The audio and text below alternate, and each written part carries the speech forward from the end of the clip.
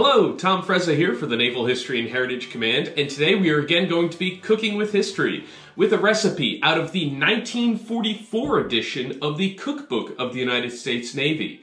And the recipe we'll be focusing on today is ham banana rolls with cheese sauce. Have you ever come across a historic recipe that you've just looked at and gone, why? This is one of those recipes for me. There's a lot of red flags with it as well, including the fact that this recipe is found in the 1944 edition of the cookbook, but it is not included in the 1945. So it may not have been that popular with sailors, so they decided to not carry it on over into the 45 edition. Alright, so the recipe is as follows. The portion is 2 banana rolls, and the ingredients are ham, cooked, sliced thin, so deli ham. Originally 200 1-ounce slices. We're going to go with 2. Mustard prepared, so probably yellow mustard. Originally half a pint.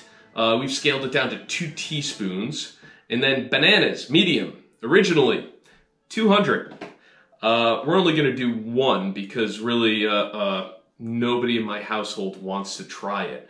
So I'm going to do this for you all.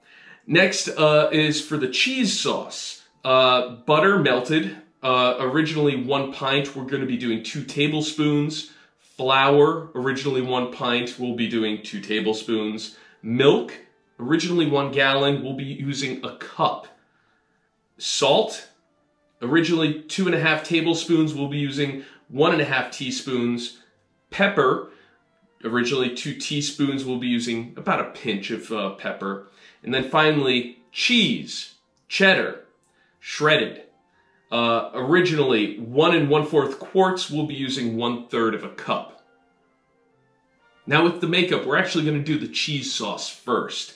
For the cheese sauce, blend fat and flour to a smooth paste. Stir rapidly into hot milk. Cook until thickened.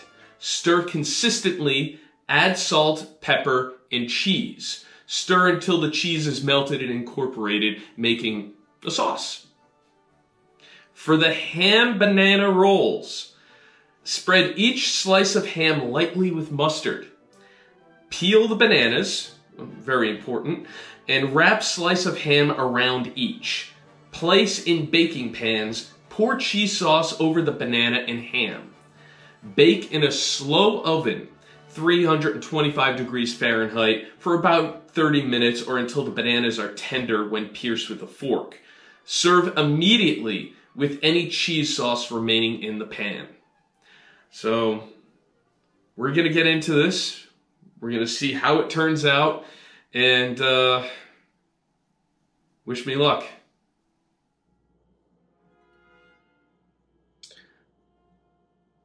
Okay, I can already tell you it doesn't look appealing.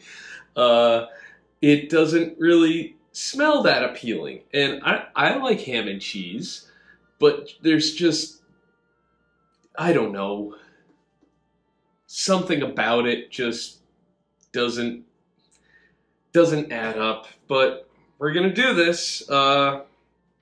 Yeah. So might as well cut into it. Oh, there's the mustard. All right. Tender cheese sauce. Gotta get the ham on there. Have to get the ham on there. A little bit more cheese sauce, and let's give it a try. You know, for history.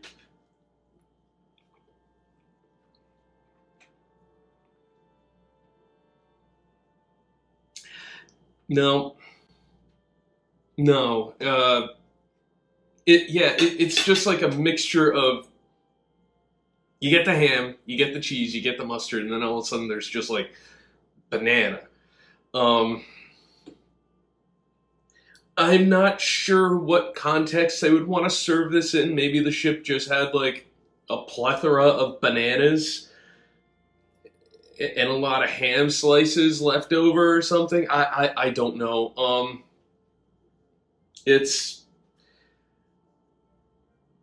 I think this is at the at that place on my list of one of the worst tasting meals out of the cookbook so far. Yeah, I do not recommend it. If you want to try it at home, you can, but it is interesting, and not in a good way.